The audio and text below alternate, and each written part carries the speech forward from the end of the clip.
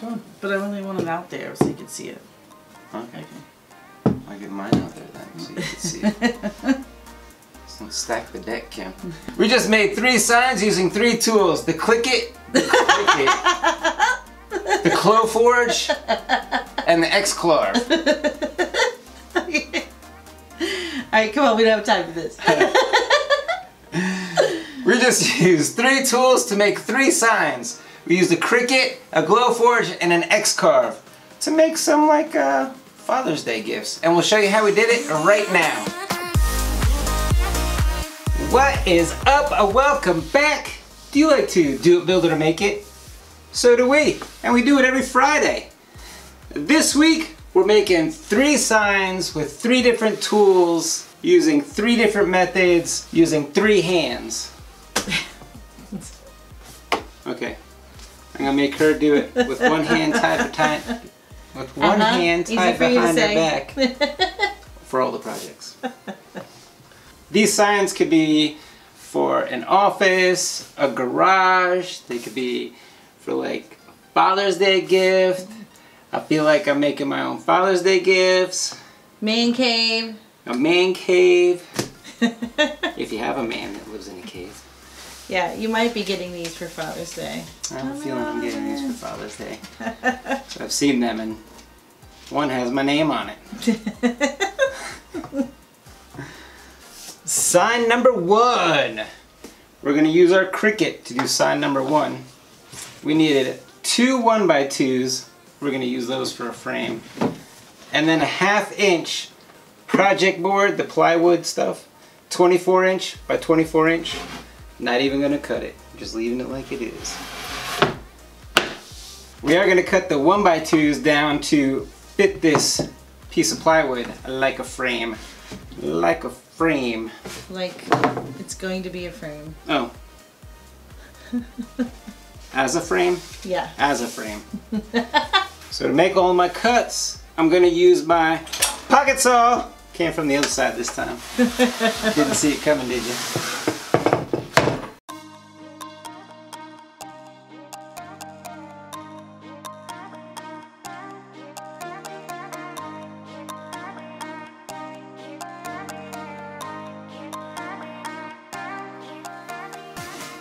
You want to stain or paint?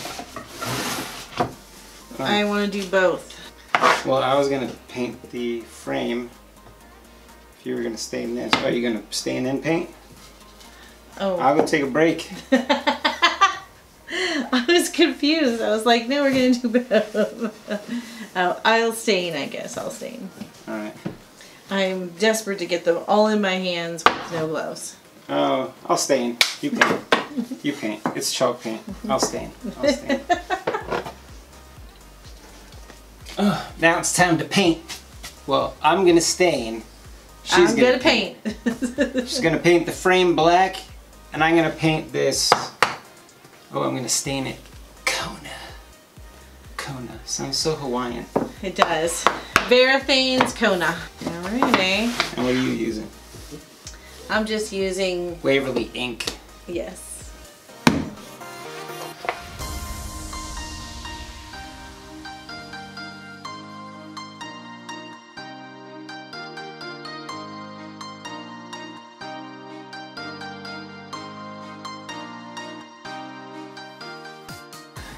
Alright, it's looking pretty good, just with some stain on it. But we're gonna add some black in here, make it look a little like distressed. Okay. We're gonna dry brush. Alright, then I'm gonna need the plate, right?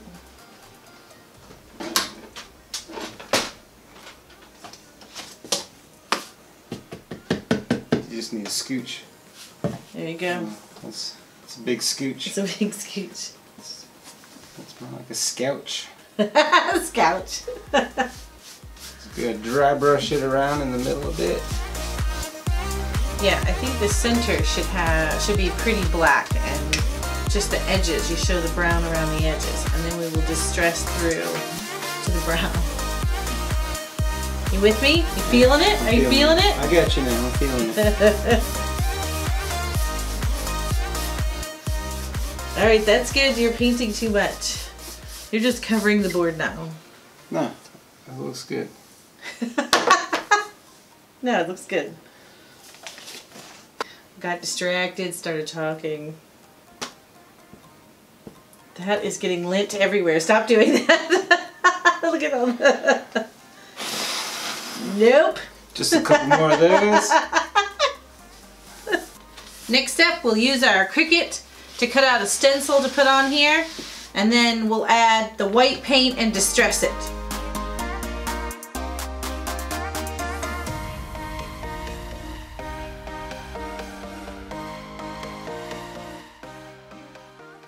We have our stencil all cut. We have our transfer tape on.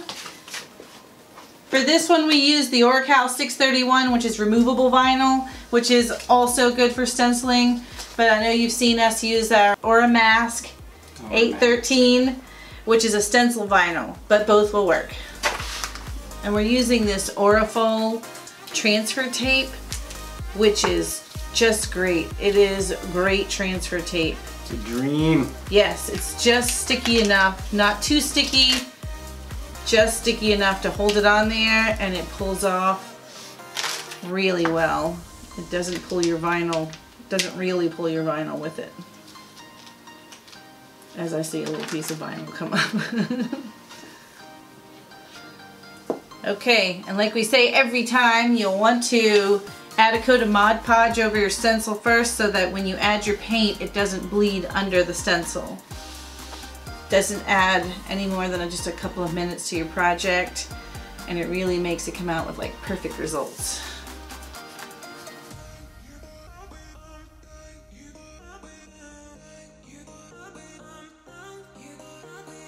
Time for the paint. I'm gonna add the white to the stencil. Make those letters pop. Until we distress them? Yeah, and then we'll make them unpop. Yeah, and then We'll pop them and unpop them. We'll pop them and then lock them. pop and then lock them. So we don't want this to dry all the way. We just want it a little bit damp, because if it dries all the way, the stencil will peel the paint. So you don't want it to be really wet, because you don't want to end up with it on your hands. But you don't want it all the way dry either. And it's best to pull against the grain.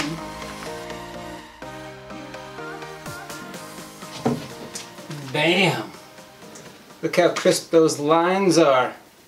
Mod Podge trick. And now we're going to uncrisp the lines with some sandpaper. All that work to make them perfect.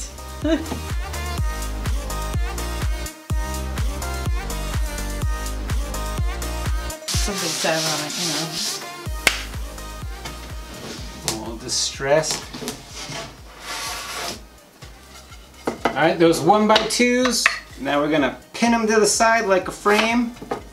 Or a frame. Like a frame. You keep saying like a frame because it's not a real frame. Not a real frame. I'm going to pin it with a 1 1/4 inch brad. The nail, not the guy.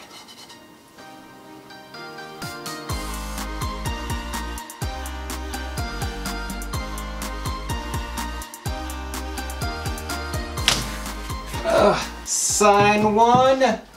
Done. We're going to have you guys vote at the end.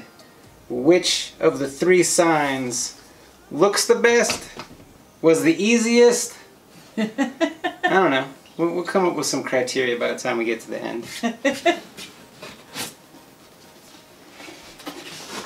Sign number 2. We're just going to use these 2 1/8 thick, 1/8 inch thick. God, that is a lot harder to say than it seems.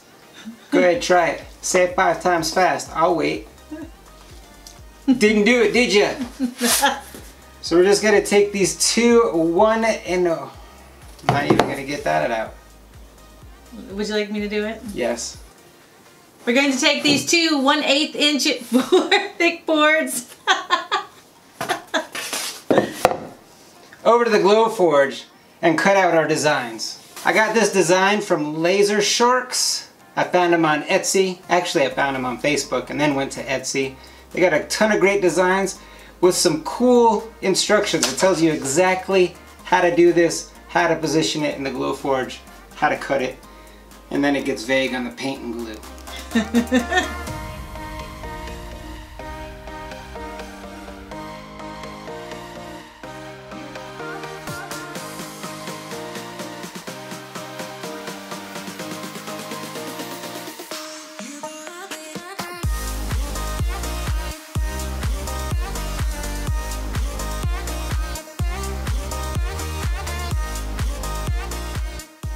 Bam, look at that. That's the cutout with the scoring. And then this one's the cutout. I taped it in so it wouldn't fall out. So we're gonna paint the cutout white and we're gonna paint the back black. Say that 5 times fast.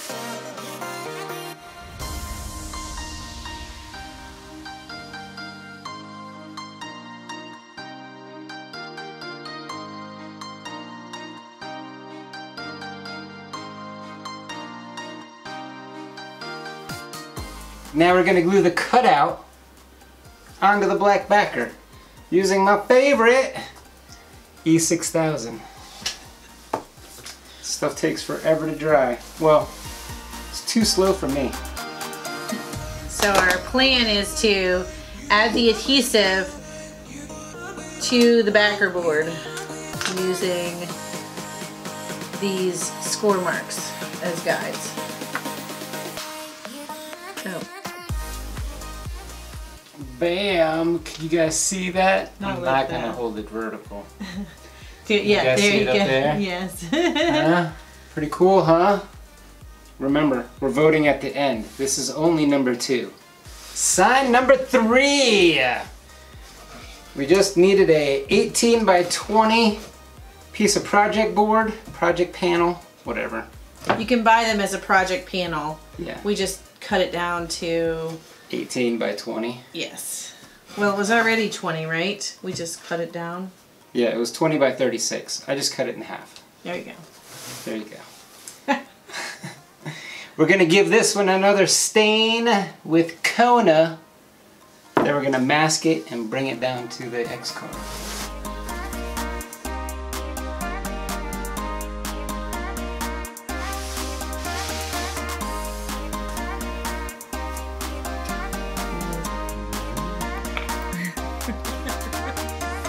Alright, our plan was to put this design on this board and show you the carving features of the Xcarve and have it all 3D carved and everything.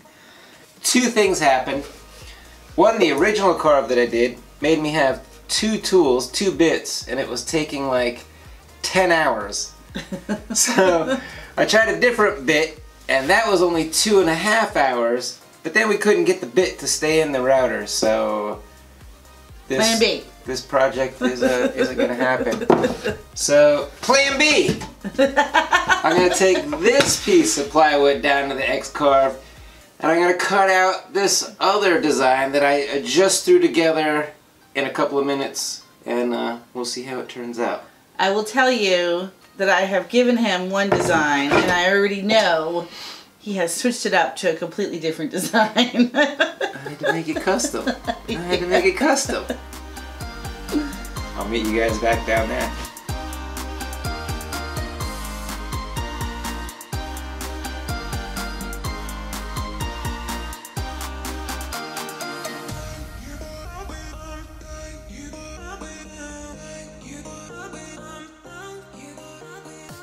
And I threw this thing down and I put it on fire because I couldn't find any spray paint. Well, that, and then there was a bunch of little fuzz around the edges, and I didn't feel like doing all that sanding. So I figured if I burned off the little fuzz, the little wood fuzz, it would look okay, and then I just kept burning it, and I thought it looked really cool. Yeah, honestly, this is how it started. He started with burning the fuzz with his little lighter. Lighter. And then next thing you know, he decides to get the torch out to see what it would look like if he burned it with a burned finish. Yeah. And then the whole thing's burnt. Yeah. But it looks pretty cool. Looks pretty cool. Born fire. Bam! Project number 3. Sign number 3. Can you guys see it? Pretty cool. Let me hold it up over here. Let me see it better now. It's supposed to be cranks, chain ring, Garrett's bike shop.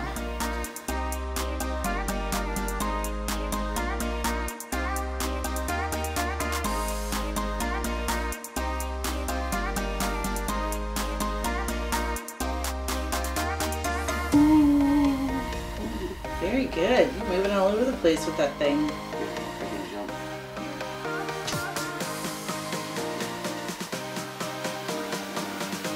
Now I got it now. But the heavier the easier. It's a little like too heavy. I guess that made no sense. Alright, what do you guys think? 3 tools, 3 signs, 3 different techniques. We had sign 1 using the Cricut and just a piece of plywood. What do you guys think? Huh? Vote down below. Vote down below. Sign 2, all Glowforge with some paint. Looks pretty tight. I think it looks very crisp. I enjoy it. I like it. And then sign 3, born from fire. Using the Xcarve, we carved it out. We didn't actually do like any 3D carving, but we did cut it out. And then we threw it on fire. Pretty easy. This is sign number 3. So you guys, leave us a vote down below. And if you enjoy this video, give us a like down below. Should I close it out? Just close it out. See you guys next week. Yeah, see you next week.